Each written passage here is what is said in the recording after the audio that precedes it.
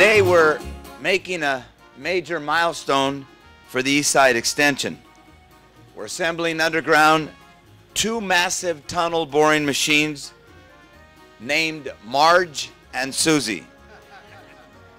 Don't ask me why we would name them Marge and Susie on the east side.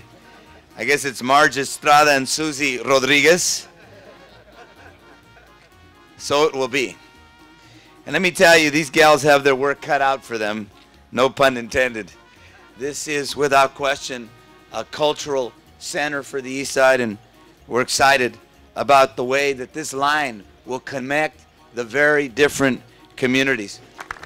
All I can say is finally we're here, and little by little we're going to convince folks throughout this country that Los Angeles will support and can maintain a subway system that we can be proud of. So I'm proud to be here with all of my colleagues, all of the elected officials that were mentioned, because they all did an unbelievable job in getting us to go.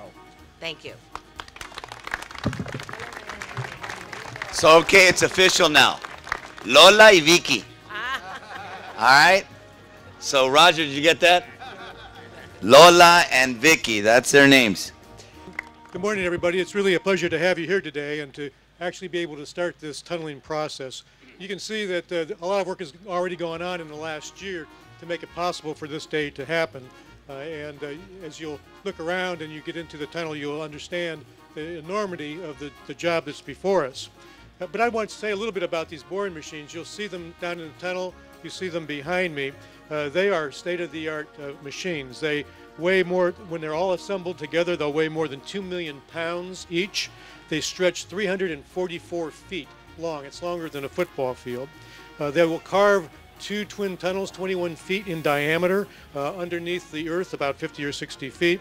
And that takes a lot of dirt away. So the amount of dirt that will actually excavate out of the tunnels equates to, if you can imagine a football field, sideline to sideline, end zone to end zone, 15 stories high. That's the amount of dirt that we'll be taking out of here. We'll be 15 to 60 feet underground, and the machines. By the way, the machines were named by the manufacturer originally, but I think they have a new name. What are they? What are they? Lola and Vicky.